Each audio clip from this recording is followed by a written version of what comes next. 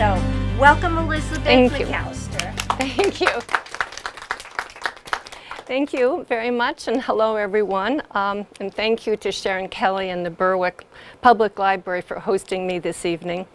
In a few days, it's going to be Veterans Day, and so I'm especially excited and I'm honored to introduce you to some very special feathered veterans. It seems that dogs and horses who have served in the military have retained their beloved status, but pigeons somehow lost their luster, and I am on a mission to change that. If nothing else, you're going to leave this presentation never to look at a pigeon in the same way again. So I wrote War Pigeons, Winged Couriers in the U.S. Military, 1878 to 1957, for a couple of reasons. One was to remind people to take a second look at the most extraordinary bird on the planet, and then, as I said earlier, to honor these birds as veterans. So homing pigeons are rock doves, the same species of pigeon that perches on rooftops and wanders around parks cleaning up after us. But they're a very special breed of rock dove. They're actually a combination of several breeds, and what resulted was a super athlete, strong, fast, intelligent racing birds. And for 3/4 of a century, they were the U.S. military's most reliable means of communication. Today, you're going to meet several of these birds. Here we go again. And one of them is pictured here on the slide. That's Peerless Pilot. He was one of the Navy's most reliable couriers in World War I. At only 15 months of age, he flew 200 missions from planes like this one that were doing scouting runs looking for German submarines and ships on the Atlantic Ocean, back to his loft in Pauillac, France. And Peerless Pilot represents the strength and endurance that homing pigeons have. So for thousands of years, militaries have enlisted homing pigeons as couriers, and one of the earliest documented cases is of Julius Caesar using them to carry messages during his conquest of Gaul from 58 to 51 BC. That's more than 2,000 years ago. His pigeon handlers might have attached a message, as in this early engraving, either around a tail feather or maybe wrapped around a leg. So homing pigeons were especially helpful during sieges when a city was surrounded by the enemy and all communications cut. During the siege of Paris from 1870 to 71, pigeons floated out of the city in balloons to Tours, about 130 miles away, where there was a temporary government set up. And there they were outfitted with messages and sent back into Paris. And by then, microphotography had just been created, so they were able to reduce the text to tiny little bits about an inch square, and they would roll them up, put them in a bird quill, and then tie that quill around a pigeon feather. And in this photograph, the pigeons are being carried in the green crates to the balloons. In this way, homing pigeons brought to Paris 150,000 official dispatches and about 1 million private messages. And you can imagine how the citizens of Paris felt. They were cut off from the rest of the world. They were running out of fuel. They were running out of food. And when a homing pigeon came in, what it also brought was hope. And this message of hope is repeated over and over and over again for the next 80 years or so. So the enormous and unexpected success of pigeon couriers in the siege of Paris prompted many European militaries to include them in their ranks. They became all the rage. By the end of the 1880s, a spider web of pigeon messenger routes crisscrossed Europe. Every line you see here represents a pigeon route. And they even extended over water, which is important, from Spain to the Balearic Islands and from Italy to Sardinia. So the success of pigeons in the militaries did not go unnoticed in this country, and both the Navy and the Army began to experiment with them. Henri Marion, a professor at the U.S. Naval Academy in Annapolis and a pigeon expert standing here in the back row, believed strongly that with homing pigeons, ships could communicate beyond the line of sight. Well, this was a phenomenon unheard of in our Navy because, of course, they were still communicating with horns and gun signaling and flags and flashing lights at night. So in 1891, he set out to convince the U.S. Navy to fund a pigeon messenger service. With a few birds left over from an army loft, Professor Marion built a pigeon cote or house at the top of the Academy's rigging loft in this tower shown here. And to demonstrate their ability to fly over water, which was hard to convince people in this country, even though they were doing it in Europe, he spearheaded a series of experiments, taking pigeons out to sea on Academy vessels and then releasing them to fly back to their boathouse loft. After 5 years of successful trials, the Navy Department agreed in 1896 to fund 6 lofts on the east and west coast of this country. The locations chosen were at the Portsmouth Navy Shipyard, just down the road from us, Newport, Brooklyn, Norfolk, Key West, and Mare Island Navy bases, Mare Island near San Francisco. Now, 6 were a far cry from the 20 Professor Marion had initially proposed, but it was a start. The lofts look similar to this one, which is the one at the Portsmouth Navy Yard. They were all the same size and painted red and white stripes, which the pigeons could easily see from the air. While the Navy lofts were being built and pigeons bought and trained, Professor Marion patented this message holder, the very first one to attach to a pigeon's leg. Here it is, and you can imagine how much more secure a message would be than wrapped around a tail feather or around a leg. And this became the prototype for the modern pigeon message holder. Professor Marion had no idea how important his design would become. Well, and then in 1901, an event occurred that changed how the world communicated. Guillermo Marconi radioed 3 dots, Morse code for the letter S, across the Atlantic Ocean in a matter of seconds. By 1902, Navy ships were outfitted for wireless. The 6 pigeon cotes closed or retrofitted for radio stations, and the birds sold off. And that was the end of the first official pigeon messenger service in this country.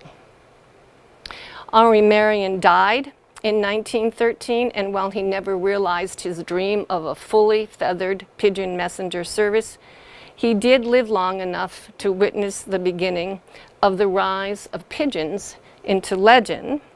For in 1903, a new type of bird, one made of wood and cloth and powered by an engine, took to the air. Soon after, both the Army and Navy trained pilots to fly these planes, and it wasn't long before homing pigeons accompanied them. Pigeons were just getting started in their service to our country. Homing pigeons were especially valuable in World War I because the signal corps communication technology wasn't very functional in trench warfare. Radios were crude and heavy. They had short ranges. They could be intercepted. And telegraph and telephone wires were cut or trampled, and when signalmen crawled out of the trenches to fix them, they were shot down. The pitted, ruined terrain made travel harrowing for human and canine couriers, but homing pigeons got their messages through.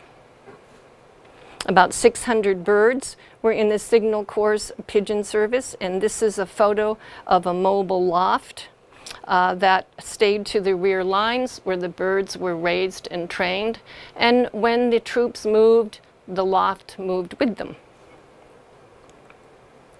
Pigeons were carried from their lofts to the front in baskets on the backs of soldiers and Marines, as in this photo, or on the backs of horses, mules, and dogs.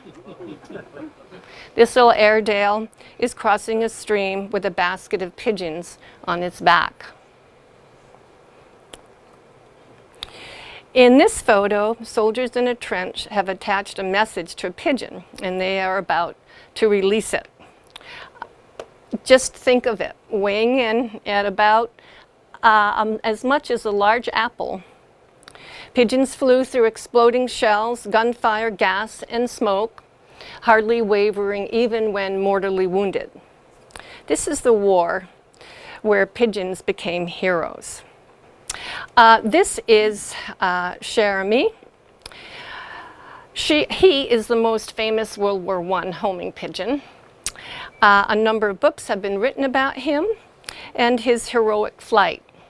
What happened was a group of American soldiers fighting in the Argonne Forest in France were trapped behind German lines. They were pinned down on all sides by the Germans. The human couriers who tried to get the message through about where the location was just disappeared, never showed up again.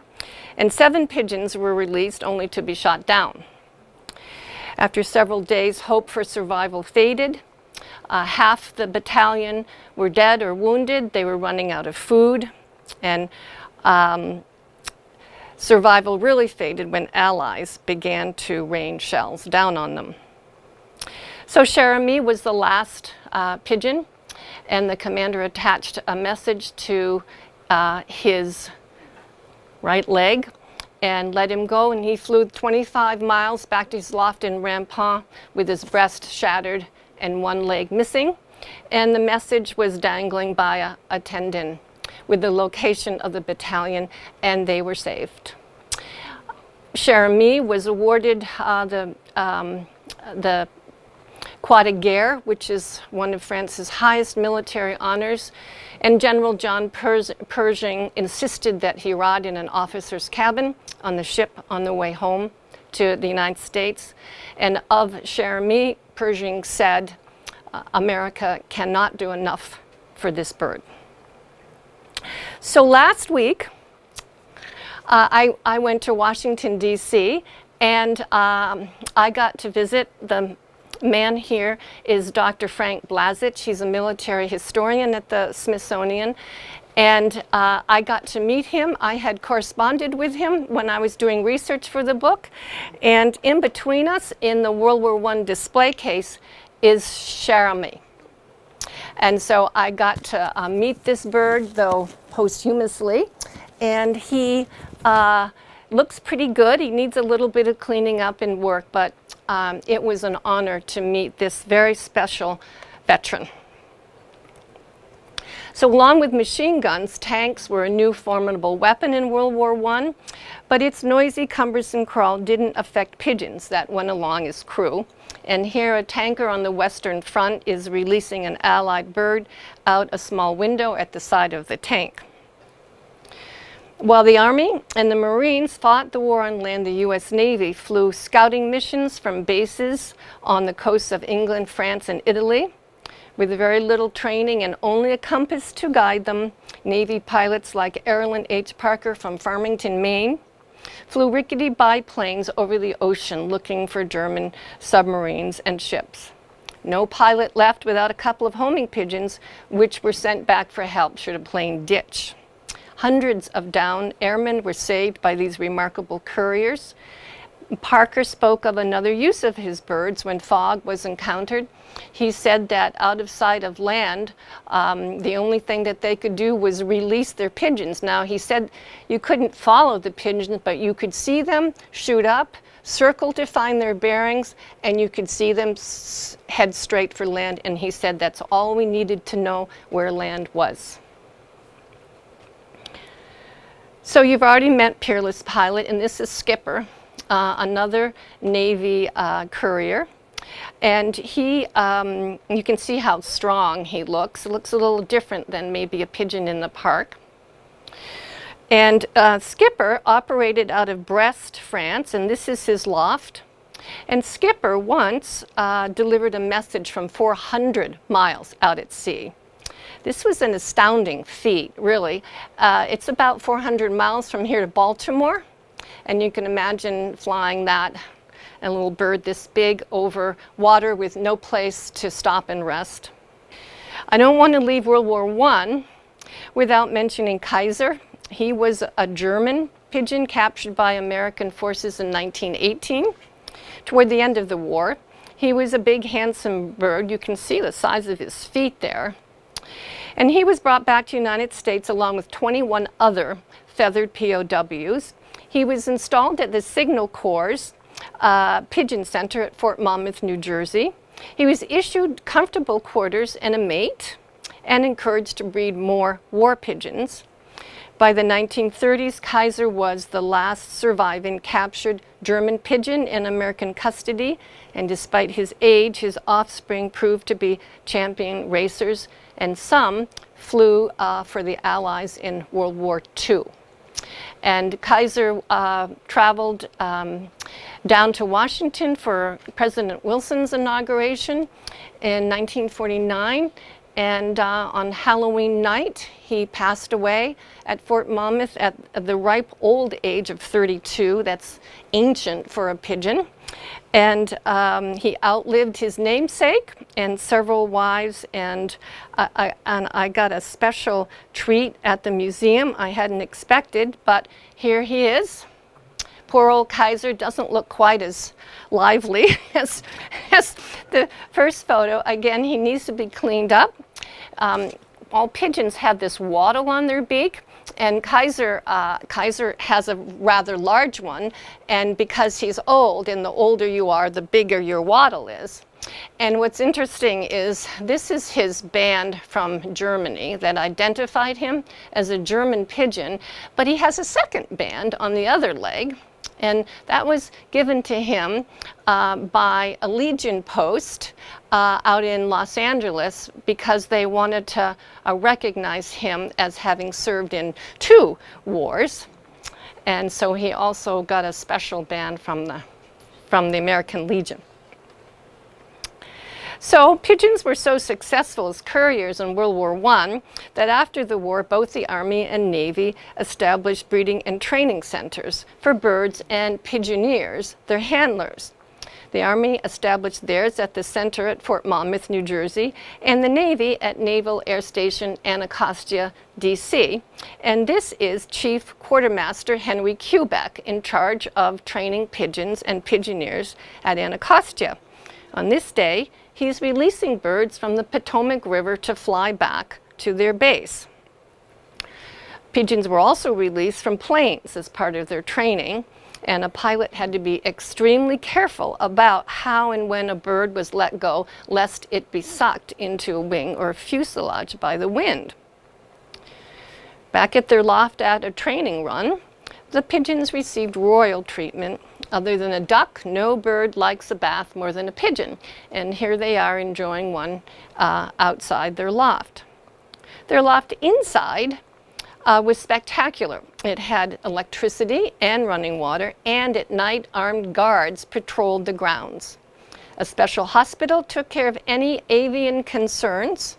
Only the most cosseted racehorses received care equal to that of the Anacostia homing pigeons.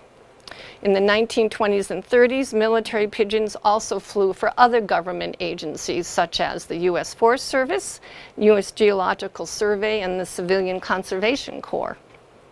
They kept them aloft, and they also entered them in a lot of different kinds of races.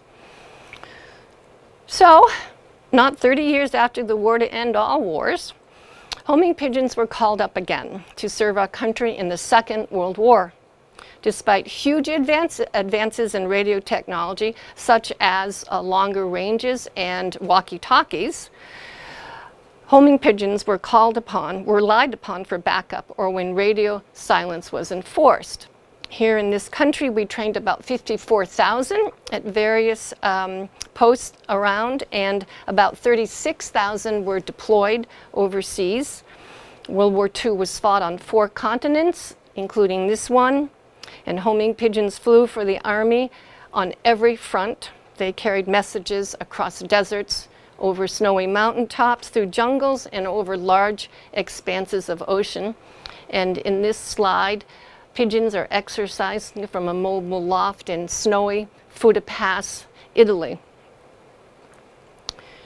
In this photo, a mobile loft, also in Italy, has been dug into the ground and camouflaged. Maybe the enemy couldn't spot the loft, but the pigeons never missed it. So this is a photograph of the actual message carried by Gustav, a British pigeon that operated in the D-Day landings June 6, 1944. Gustav was taken across the Channel to France on a landing ship, and he was released by news correspondent Montague Taylor.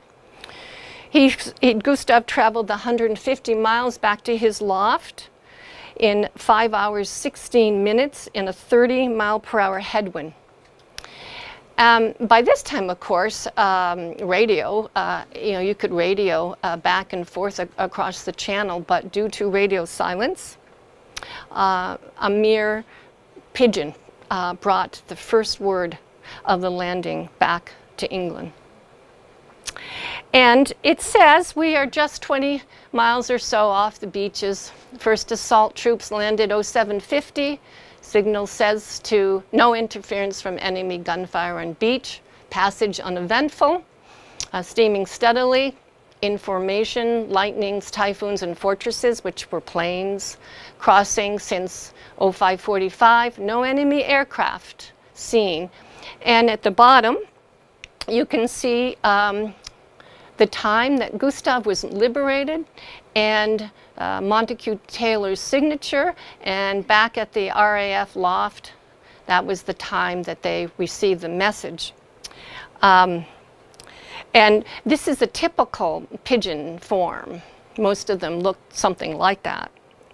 Well, Gustav had done such an important mission that he received the Dickon Medal, Britain's equivalent of the Victoria Cross for animals.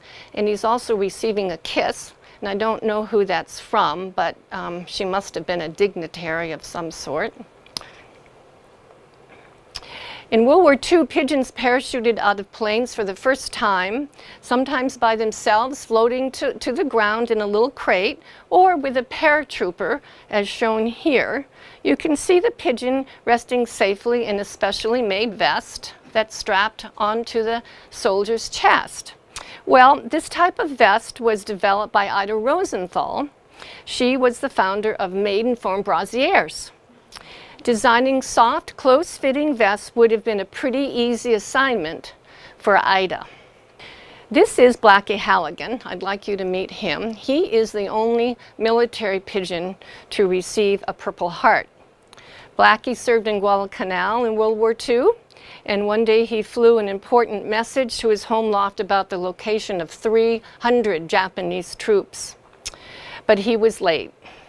He was very late because he'd been shot down by Japanese guns. He managed to get himself aloft, and he got his message through despite being very badly wounded.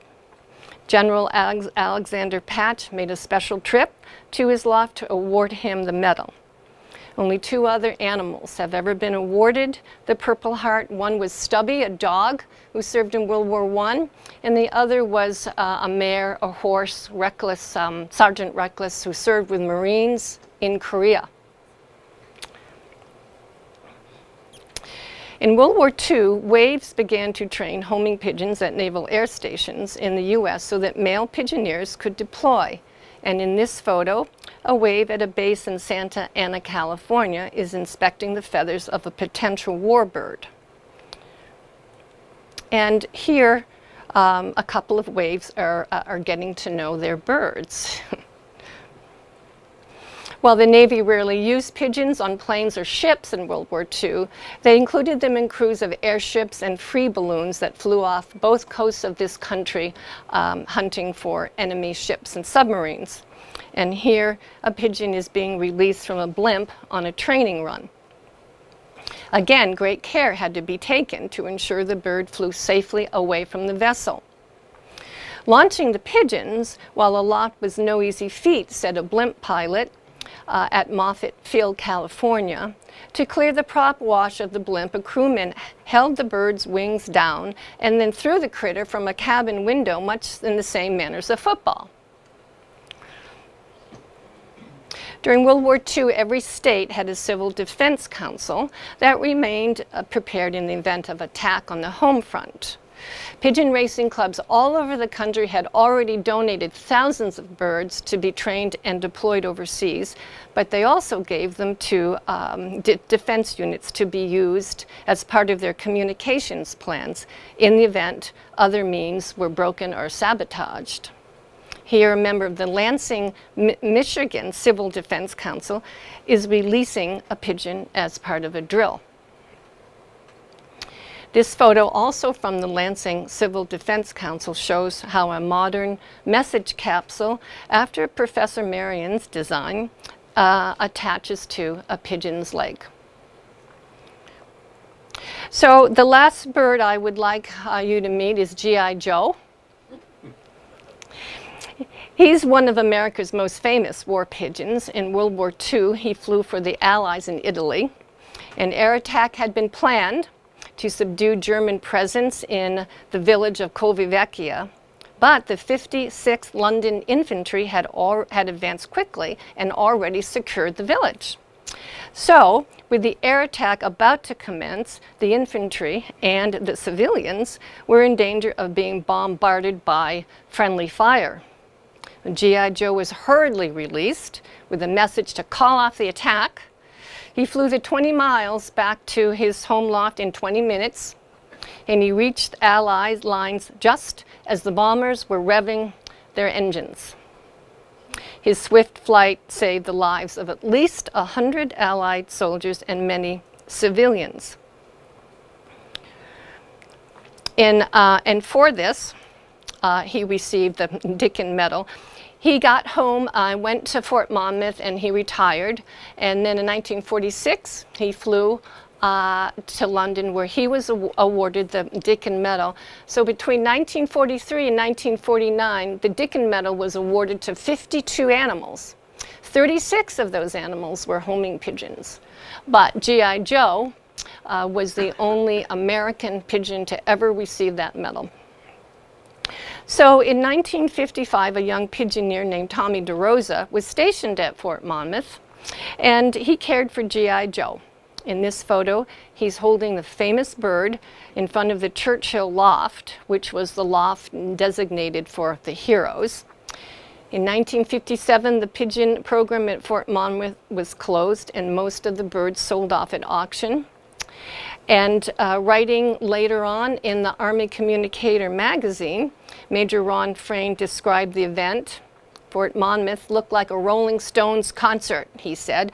Pigeon lovers and breeders started to arrive at 2 a.m. to purchase the 1,018 birds that were to be sold at $5 a pair. A person was allowed to buy 5 pairs, and by 11 a.m. that morning, they had all been bought, and hundreds of pigeon fanciers went home without so much as a feather. The heroes went to different zoos around the country, and G.I. Joe and his mate went to the Detroit Zoo, where he lived till he was 18 years old. But G.I. Joe's story didn't end at the Detroit Zoo. On November 15th in 2019, at the Rayburn House on Capitol Hill, the newly established Animals in War and Peace Bravery Medals were presented to honor American war animals. 2 living dogs received medals, while 3 more dogs, 2 pigeons, and 1 horse received them posthumously. 64 years after serving at Fort Monmouth, Tommy DeRosa was there to receive the medal for G.I. Joe, and here he is standing next to the mounted G.I. Joe with the medal. So I'm going to end there. If you're interested in buying my book, you can do so via the publisher or your local bookstore or Amazon, and I've also left a copy of the book here at your library. I included some websites. The American Racing Pigeon Union is the overseeing organization for racing clubs in this country. There really is a museum solely dedicated to pigeons. There really is. And it's in Oklahoma City, the American Pigeon Museum. And then the last website I'm particularly excited to tell you about, because a bill is, this is for the National Service Animals Monument. And a bill is making its way through Congress right now, as we speak here, to pass legislation to honor and recognize the contributions that service animals and their handlers have made to the security and independence of our country throughout history. Finally, including homing pigeons, so many other countries have erected monuments just to honor the pigeons who served in their militaries, and this country never did. Not one plaque, nothing. So they are finally going to include homing pigeons in this monument, which is going to be sort of a sculpture garden, and it's going to be somewhere in the Washington, D.C. environs. I'd be happy to answer any questions, and I hope you'll agree that you're not going to look at a pigeon in the same way again. Thank you.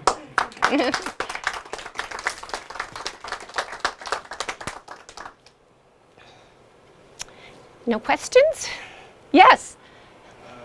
How does this all work with these pigeons? And how do they get impressed to come to a specific point? Like if you're training them in New Jersey and then you take them overseas to Italy. Oh. You know, how do they, what ensures that they're not flying back to Monmouth? Right. Well, they resettled them over in say they go to Italy, to a loft there. So they wouldn't send out the adult birds that went over there. They would probably raise young. If they did send out adult birds, they would have to, that is a danger, they would have to make sure that they stayed in their loft a long enough time. So what makes them want to stay in their loft? They love their nest and they love their mate. They mate for life, and that's the only place that any of them want to be. And food, lofts are clean, they're airy, they just want to be home. So they would have to spend quite a lot of time settling an adult bird, but I believe they probably mostly used birds that were shipped over there to raise, and so you would settle a young bird right from that mobile loft. It's a good question. Yeah. Yes. I'm just interested in your professional background. What got you to the I know.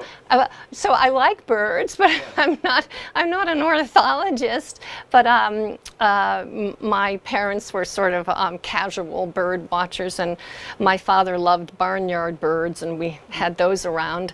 And I was doing research for another book on women spies, a young adult book that I wrote with another author, and I just came across an article about pigeons around World War I or just previous that carried cameras on their chests, and they would release them with these little cameras, and then they would automatically snap photos of the terrain underneath, and then they would develop those photos. So they were sort of spying.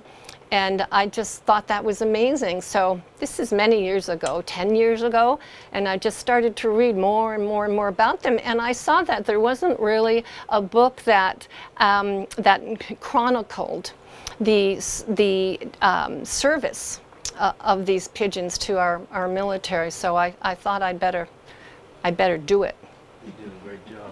Yeah, thank you. Yeah, thank you. It's been really a wonderful journey. It really has. I didn't know any more about them other than they, you know, tootled around parks. You must have really wanted to get home after you finished this book. Yes. Like the birds themselves.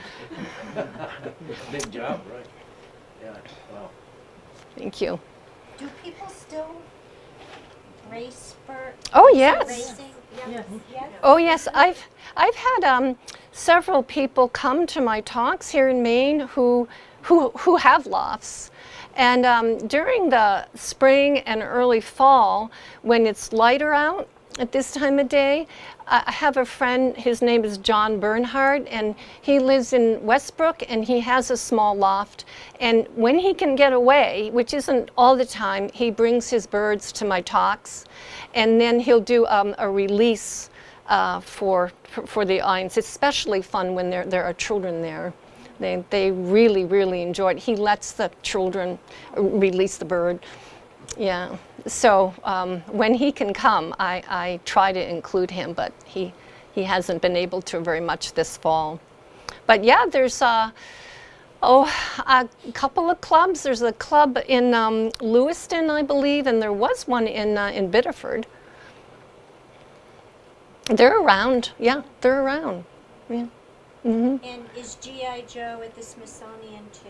You know, I forgot to ask Frank that, the historian. I don't think he is. No, he's at, I think, the Pentagon, I think. Or the Army. The Army has him. Yeah, the Army has him. Yeah. Mm-hmm. And that award that he got, that goes on every year. So 2020 it didn't happen because of COVID, but it did happen last year. I think a couple of dogs were awarded it, and it is going to happen this month later on. And Frank said another famous World War II pigeon named Mocker, he's going to receive the award posthumously, along with some other, maybe some more dogs. So yeah, it happens every year. I tried to get an invitation to it, especially to see it in G.I. Joe. I wrote my Congresswoman, Shelley B. I tried every which way to get an invitation, and I couldn't go. I know, I was really disappointed. We should all write letters. Honestly, yeah, I was very, very disappointed that I wasn't able to go, because I would have liked to have seen Tommy there. And I was able to meet Tommy once when I was doing my research. Unfortunately, he died last January of COVID. Yeah, it's really sad, but I was very honored, and it was a very special time to be able to meet him. It always makes, when you're researching a book, you know, the best part of research is when you can actually talk to a person who's involved in your topic. And I was just thrilled to meet this person, Frank, down at the Smithsonian. It just makes everything more alive and more real.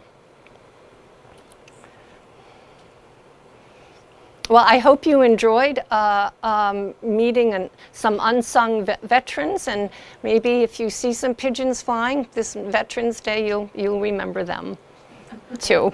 Excellent talk. Thank you very much. Thanks a lot.